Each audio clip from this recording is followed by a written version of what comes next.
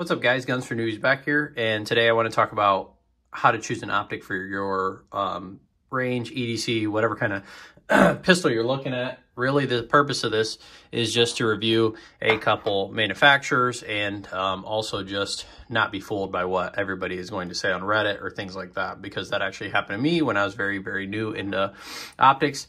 This was, I actually had I believe it was 407K.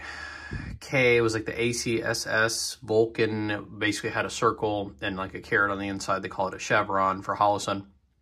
And I had that as my first optic.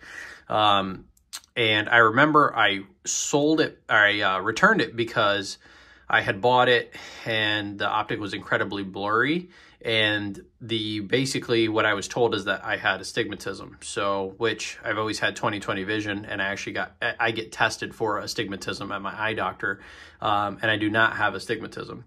So that led me into a whole road of finding optics that weren't going to be blurry as shit, quite frankly. And what I found is, and I'm going to go over a couple different ones here in name. I just brought one out here so that way, you know, I could explain to you what I'm seeing. But I just ordered this Holosun. I decided to give them another shot. This is the HE507 GR, which stands for green, X2. It's just the model, the version 2. And long story short, it looks pretty clear here in the camera, but in real life, there is a lot of, I don't know if it's like the reflection on the emitter, like if the emitter piece here, because they have like a cover on it. I don't know if they just have like a very low quality emitter. But what happens is when it hits the actual projection glass, it is distorted, like super distorted. You can even turn the brightness down and you still have distortion there, which is very, very irritating. Both I and my wife have, you know, we don't wear glasses or anything. I actually have 20/20 vision and everything is perfect. But this one for me is just incredibly blurry. And it's not like it's huge, but it definitely strains my eyes after looking at it for a while, because it's like your eyes are trying to focus on it. And the fact is that the dot is incredibly blurry. Now, this is this is a gun that I have that's new to the channel. So as you can see, there's a Romeo X Pro on here. I have it in the holster because I actually am carrying this gun, so it is loaded. But for the purpose of the video, you can see that it's a dot, and my eyes actually pick it up in real life exactly the same. There's no distortion. There's no brightness setting that I have to change it to make it better. Obviously, as you like turn it up to like almost max brightness, it's going to naturally, you know, kind of distortion. But that's the same thing that I'm getting with this. I'm actually getting, most times when I'm picking this up, if there is, it's funny because if you look at it and there's light, if there's light hitting it, then actually, and that's what I know because I've tested this on a few different lightings, and when you have no light that's hitting the front glass, it's blown out, like it looks like an X. When you put it towards light, it literally is a circle, like a dot, but it still has very, very small imperfections in it to where it's still not a perfectly round dot. This, whether I'm looking in light or it's completely dark, I have a perfect dot no matter what. And this one's not, this one I would say, like in terms of perfect dot, this is like literally like a 50. Like it's horrible. This one I would say is probably around 90. I would say still, because you have still a couple more things that come into play here. Glass clarity, parts internally that they put in them, just quality control. SIG does a really, really, really, really good job on this optic, especially for the dollars. Just because I think you can find these for around 400 bucks. And this guy is like $330. So, you know, not a real big difference when you're spending, you know, already almost $400. Might as well just spend a little bit more and get this one. In my personal opinion, because I have had this on every single Holosun that I've had, and I've had a couple now, but I've had the EOTech eFlex. That one's got a perfectly nice, I'd say it's a little bit more closer to this one in terms of like overall sharpness. I do think this one's going to be more durable, but in terms of like actual reticle dot clarity, just crisp, of the red dot. I would say it's closer to this one. They're too close for me to say which one's better in terms of like the dot. I would say overall durability, like a better optic. I would say this one's worth the more money, but you are going to a smaller window. This one's more tailored for like duty carry, and that's kind of why it's flush fit. The EOTech hangs over a little bit. You're going to have a bigger window size, so depending on what you want, you can choose between the two, which is really why I picked this guy, because this one to me resembled more of this one, but with a bigger window size replicating. You know, this one was kind of the in-between, which is what I was looking for. However, the optic on the Holosun is just completely garbage. Like, it's just, I hate saying it that way, but like, really what's another thing that angers me is if you go on Reddit, if you go on Google, if you look at anything, people are just saying, oh, well, you have astigmatism, you just need to practice looking at, you know, try focus on your target, not your optic. And that's a bunch of bullshit. Like, your optic should work regardless of how you have it. All my Trigicons are perfect. I've had 3 RMRs, every single one of those, even the 6 MOA dot, it was a larger dot, but it was so crisp. And again, that's like the gold standard of the firearm industry is like Trigicon, and I can see why now. You know, I still wouldn't say the RMR is better than the Romeo X Pro. I mean, durability, sure, but I hate the fact that it has a bottom mount battery. That to me is just so far behind its time. And the window size with how big it is and how it sits is incredibly small. I actually prefer the Romeo X Pro much more for that reason. But if I was to say overall technology, durability, everything like that, I would say the RMR is definitely the gold standard. My SRO is absolutely perfect. I don't need to focus on anything else. I can look at the target. I can look at the dot and the target. I can do whatever I want to, and the dot is always crisp and clear.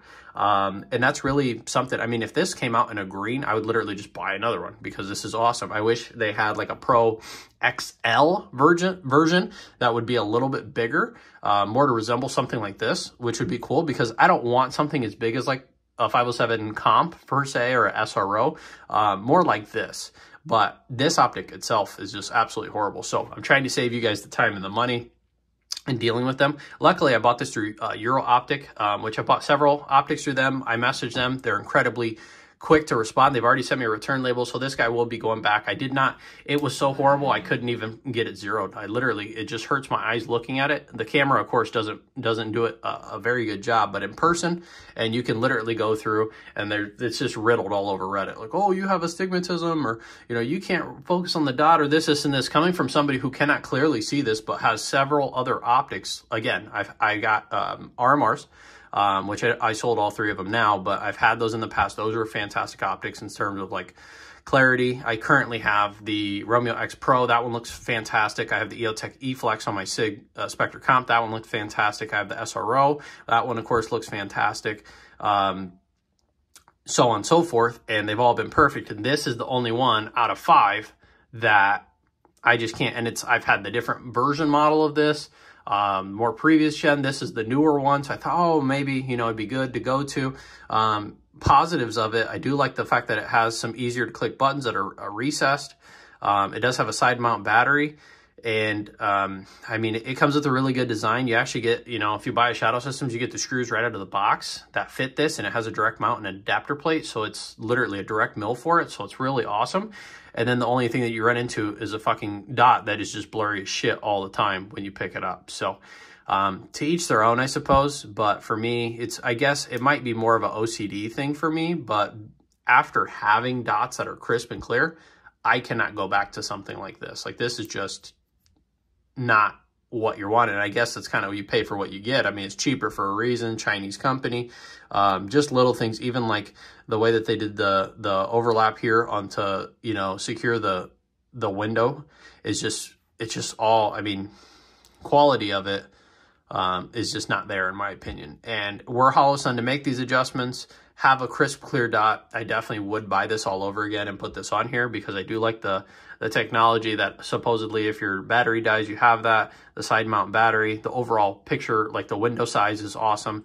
But the biggest problem you have is when you're looking through the window of your optic, and when you want it to essentially function how you want it to function, you're going to get this distorted dot, and it's just not what you should be dealing with, especially as a new person that's going to buy your optic for the first time. Trust me, spend a little bit more money, get something like this. I have not been able to really put a ton of rounds through the EOTech E-Flex yet, so I can't really stand for it and say, oh, it's super durable. This one right here, just based on how it's built aesthetically, I have put actually a lot of rounds through this guy, so I just switched it over from my AXG Legion over to this guy, and it's been completely, like, it does not lose zero. It doesn't mess with the brightness settings. I haven't noticed any sort of, I mean, like, literally the finish is I'd say the finish on this is even more durable than the RMR. So I haven't had any issues with it whatsoever. It's actually been a perfect optic for me. Then again, my SRO has been fantastic as well, but I mean, you're getting into more of a competition size window there, which I'm sure this would be more durable if you were to drop it than an SRO. I mean, there's plenty of other YouTubers that have dropped SROs, like, you know, they've been mounting them or whatever, dropped them from a table and cracked them. So, you know, durability wise, if you're looking for something for like EDC, this has been my favorite one that I found. I actually like the big top, you know, square window. It's got some rounded edges there, so that way you can still get a little bit more picture before you lose the dot, and it's easier to acquire it. All in all, it's been a fantastic pick for me. It looked a little bit different at first, but it sits low enough too. That's the other thing with the deck height on this one. You can see how much thicker this one is as opposed to that one. It's got integrated rear sights, so it actually lets you run like this one. These are actually the factory optics. The factory sights, metal rear sights and front sight that come with the gun, and so it makes it really, really easy to, I mean, you don't even have to switch out anything. It's really nice. You had a little bit of co-witness through this one, but as you can see, this is a much thicker deck height, and there's other weapon optics like Leupold Delta Point Pro that are even thicker than this guy. But all in all, I definitely think this is an optic worth mentioning. So again, this is the SIG Romeo X Pro. So really the thing to not get confused is ordering the Romeo X, because that's going to fit the RMSC footprint, which is for smaller handguns, more of a concealed carry. This one's more for like the full-size guns. So this is going to fit like basically your RMR pattern, Delta Point Pro pattern, and all that. So hopefully you guys have found this video to be useful. I made this video because I was quite frankly tired of reading false information on the internet per se, and just make me feel like it was something with my eyesight, when in fact I have several other optics that are all emitting a dot, and I'm able to see those clear, and this is the only one I can't. So, and also one thing that you can try too is try this in different lighting settings to help reduce how much punch through you're getting from the actual emitter, and it does mess with the actual how your eyes perceive the reticle. It's just flat out, the easiest way to put it is it's just the clarity of it. It's not there to where you need it to be. If you want a optic that's literally going to be perfect out of the box, it's not going to be this one, guys. So hopefully you liked and enjoyed this video. If you want to become a supporter of the channel, be sure to check out the description. There's a Patreon link. Other than that, stay tuned. We have a lot more stuff to come to the channel. We actually have a couple new firearms, a couple new updates, and things like that. So thank you guys for watching, and see you next time.